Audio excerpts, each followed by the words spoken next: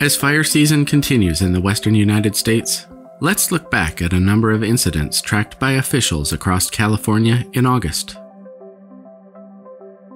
These fires were captured during the day by Landsat 7 and 8 in natural color bands of the visible spectrum.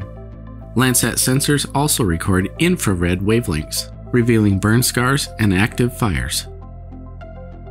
Natural color images show smoke, wind direction, and fire proximity to nearby communities. Infrared scenes emphasize each fire's growing footprint. Landsat 8 also captured a number of nighttime infrared images. Only active flames and hotspots are visible in these scenes. The LNU Complex Fire was primarily ignited by lightning in areas with very little rainfall. The fire had scorched more than 356,000 acres by the time this imagery was collected. The SCU Complex Fire south of San Francisco had burned more than 300,000 acres by August 18th.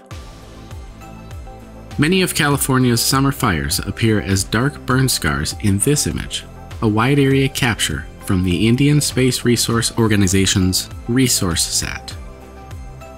Satellite records like these continue to play an important role in the observation and management of wildfires across the planet.